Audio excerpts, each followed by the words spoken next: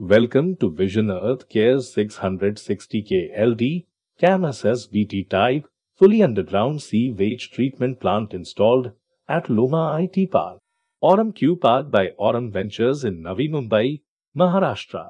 The wastewater treatment plant was commissioned in April 2022 and is continually operated till date.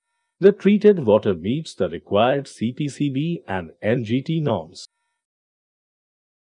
CAMUS SBT, which stands for Continuous Advanced Multi-Stage System using Soil Biotechnology, has been developed and patented by Professor H.S.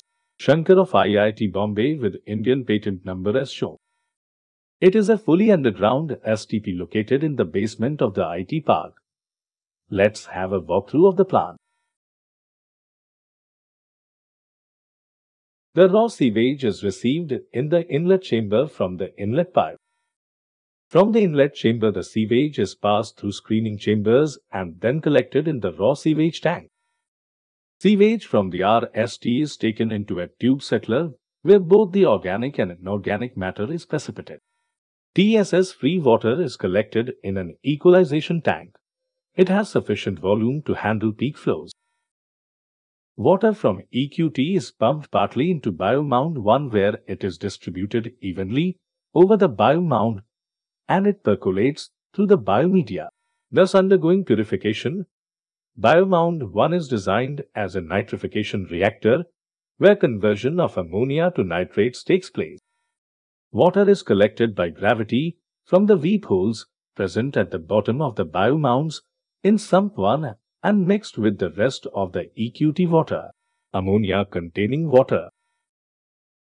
A denitrifying mixture of ammonical water from RST and nitrated water from S1 is percolated through biomound 2 and collected in sump 2. Denitrification takes place using the residual COD from the RST stream. The treated water is collected in sump 2.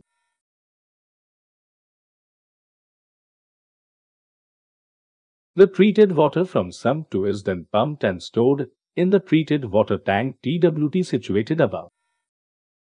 The sludge from the tube settler tank bottom is pumped into VCB, which is part of BM1 and gets vermicomposted.